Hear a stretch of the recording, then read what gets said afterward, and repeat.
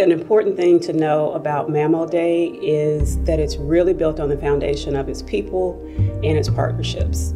The Rosemary Williams program began in 2003 when there was a noted area of disparity in health for women with breast disease and breast cancer.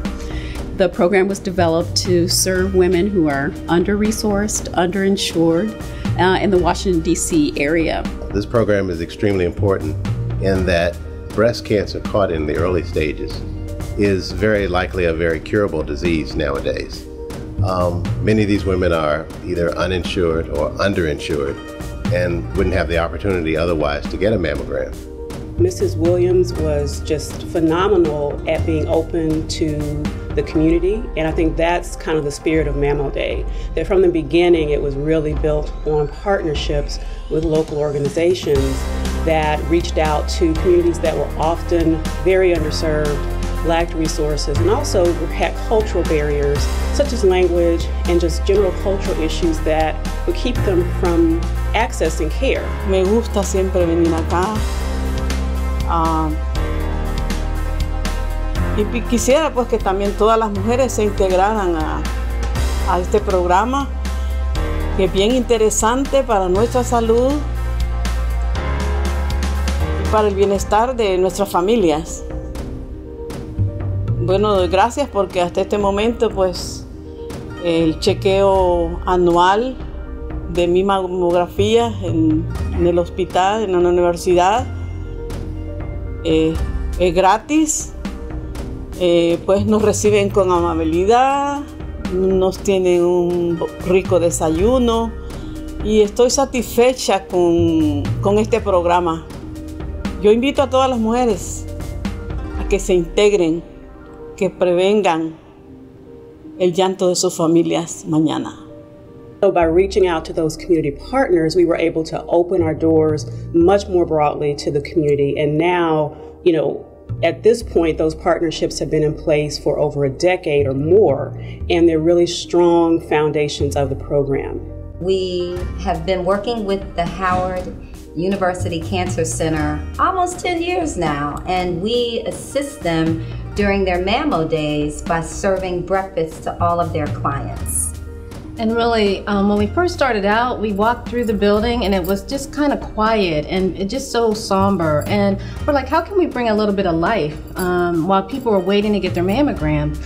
And we started off with just bringing a continental breakfast. Then we added music. Then we added a diversity of music because there's a diversity of people that come in for their mammograms. Yeah. I've been coming to this program for about 4 years now. It has been a great help because at the present moment, I am uninsured. The program has been really nice. The experience has been really great. Everyone has been very helpful in showing and leading and guiding. The doctors has been nice. Overall, it's been a great experience. Volunteers give their time each Saturday that we have the program to come in very early and make sure that our communities are served. They help with anything from interpreting forms, translating, helping people to just feel comfortable, explaining the process, escorting. And so there's so much that goes into this process, and we couldn't do it without the devotion of our faculty, our staff, our students, and all of our wonderful volunteers. We thank you so much for your support because the Mammo Day program helps so many women, and we couldn't do it without you. Thank you. My name is Nicole Thompson. I am a genetic counselor at the Howard University Cancer Center. I lead the Hereditary Cancer Genetics Program and the Equal Access to Genetic Testing Fund. The Hereditary Cancer Genetics Program started in 2013 when we learned that over 50% of our patients with breast cancer actually needed genetic counseling and genetic testing services but didn't receive it at that time. So we created the clinic where we've seen over 500 encounters to date.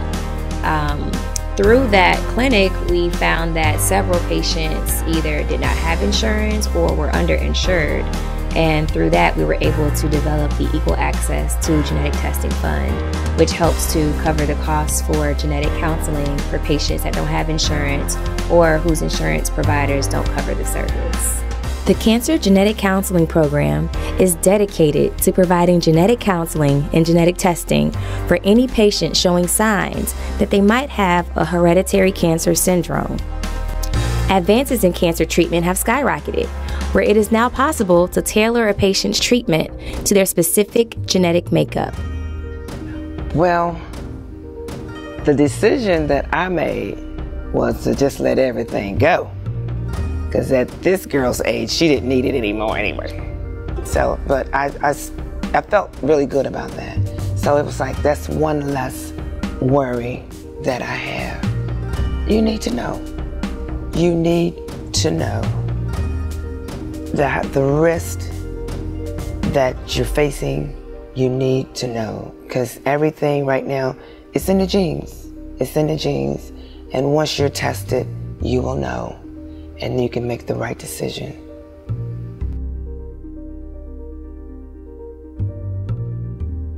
My name is Kimberly Higginbotham. I'm a two-time breast cancer survivor. I was first diagnosed with breast cancer at the age of 23, and I was treated here at Howard University Hospital. When I was diagnosed, I had to go to the different specialty of doctors to find out what my next steps were, what my treatment options were. Again, in 2015, I got a second diagnosis of breast cancer, but this time I was able to use the transdisciplinary clinic, and it was really a blessing to have that in place because my family was able to sit at the table with me and the doctors. They were able to hear the answers to my questions, and then they were able to ask their questions as well. The transdisciplinary breast clinic has been really a godsend for us. It has given us the opportunity to come together as a group of experts, providing a perspective and a overall treatment plan for our patients, and then taking that to our patients, their families, their caretakers, and have them understand the entire picture. It really, I think, helped them process a little more. They were still scared about the diagnosis, but just being able to speak directly to the doctor and not get secondhand information or forgetting, oh, I wish I had asked that, and or what about this? It was all out there in front of everyone. I was diagnosed in 2015, and Dr. Lori Wilson was my surgeon. And not only is she a surgeon, but I consider her a friend and like a family member. This program here at Howard inspires cooperation and inspires just a feeling of community and family. And so I'm proud to be one of the patients here from Howard University, and I thank God for the wonderful care that I feel and the attention that I feel like I'm getting as a patient. I'd like to thank the supporters.